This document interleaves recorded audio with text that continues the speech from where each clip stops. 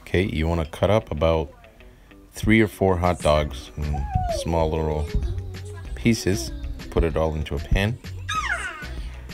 Then you want to use some ragu sauce and some hot sauce. First, you want to put the ragu sauce into the hot dog. Put as much as you like. I like quite a bit. I like to have a little bit of extra sauce to put it with the bread, but you can put less if you wish.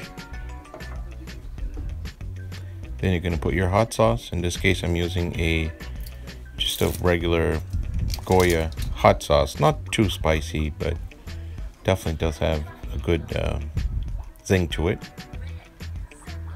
Again, I like it quite a bit. You can put less if you wish.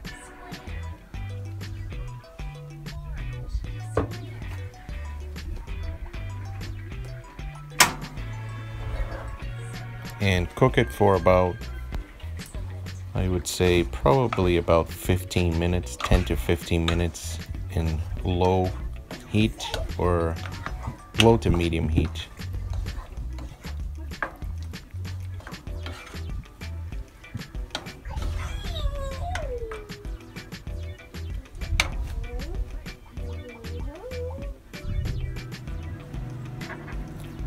And that's it. After about 10 to 15 minutes, you have your hot dogs, and put them in the bread like this.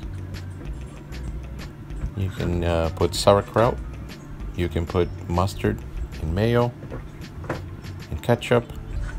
I actually like mine just a hot dog, the sauce, and sauerkraut. And there you have it.